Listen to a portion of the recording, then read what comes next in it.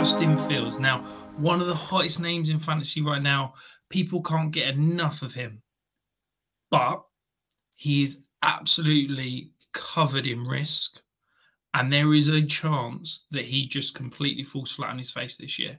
Yes, when he's been on the field and running last year, he was a phenomenal fantasy asset. He was a complete superstar.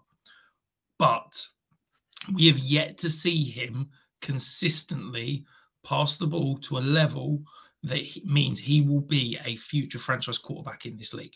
He can't just run to be successful. We saw last year the Bears, when they handed the offense over to him in the rushing game, they won one game for the rest of the year.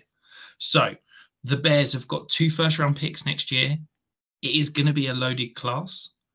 Let's talk about some numbers. Justin Fields, he was 20th of 33 in EPA per dropback. He was 29th of 33 quarterbacks in completion percentage over expectation.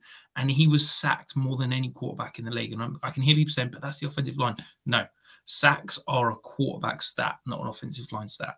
Justin Fields is a phenomenal athlete. He is a phenomenal fantasy player when he is on the field.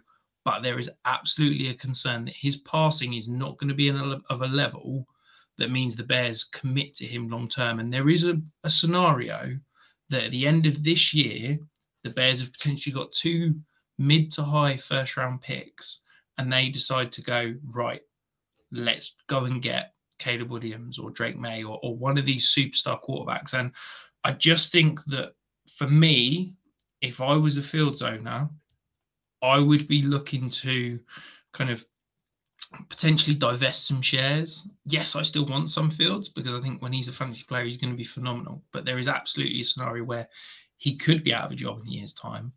And I don't want to be left holding the bag if that's the case. So yeah, I'm definitely looking to pivot off him, whether it's a case of I can go and tier up to one of those elite 3.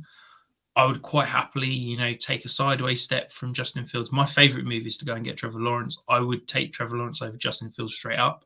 But I think you can go to the market now and get probably Trevor Lawrence and maybe a second-round pick. Maybe it needs to be 2/3 for Justin Fields right now. And I know that I feel so much safer about Trevor Lawrence moving forward over the next 2-3 years as a fantasy asset than I do with Justin Fields right now.